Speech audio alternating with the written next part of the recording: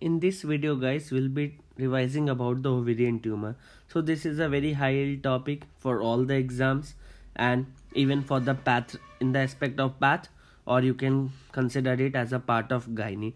So we are going to start it now. Okay, so first we'll see about what are the features that are seen like histopath, like if that is written you can clear cut come to a diagnosis, or if the tumor marker is asked. These are the most common MCQs that is asked. Okay, so see, first is the call-axonar body and coffee bean nuclei. Okay, both are seen in granulosa cell tumor.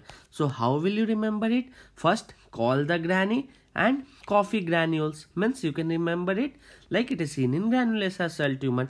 Now coming on to the ciliar dual body, which is seen in endodermal sinus tumor, also known as yolk sac tumor. So how will you remember it? Just remember the mnemonic yes. Okay, Y is for yolk sac, E is for endodermal sinus tumor, and S is for ciliar dual body. Okay, which is also known as glomeruloid body.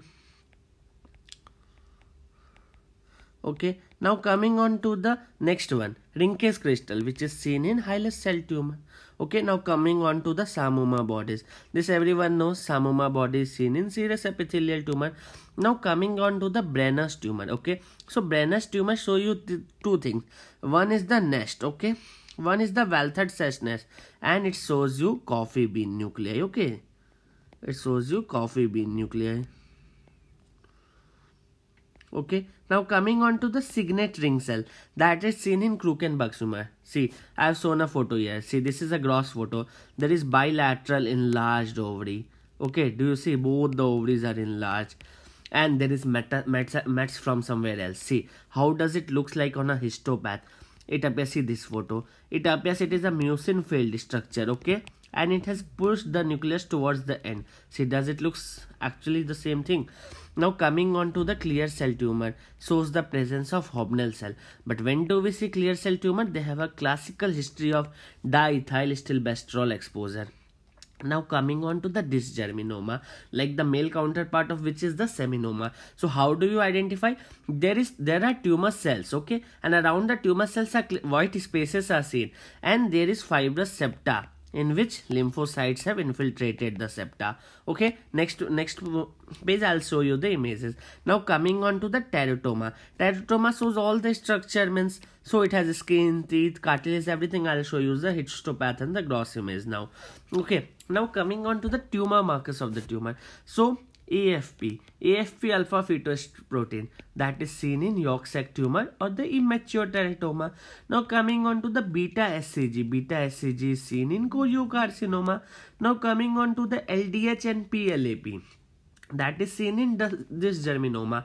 If we talk about the immunohistochemistry marker, we have OCT3, OCT4, SAL4, NANOG, CKIT, also known as CD117. Now coming on to the CA125, it is seen in epithelial tumor, and inhibin seen in granulosa cell tumor.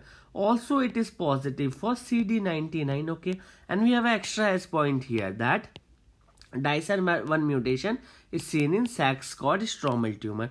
Now coming on to the histopath image, what do you see here? See guys, first we have a photo of call-axonar body. So how do you, it is found in granulosa cell called the granny.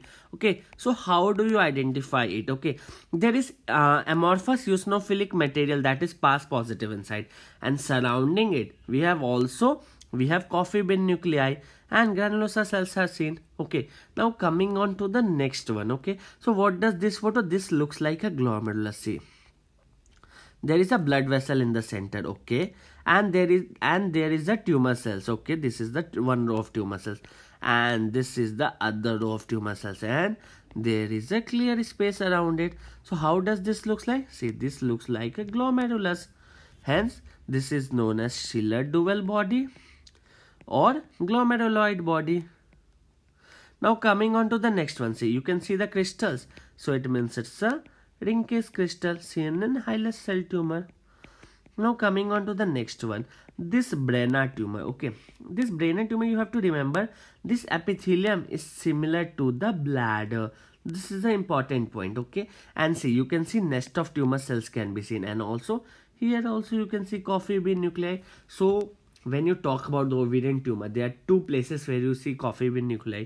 Can you guys recall? One is the colaxnar bodies, that in granulosa cell tumor there also. Another is the Brenner tumor. Now coming on to the, see, this is the classical image that you will find almost everywhere.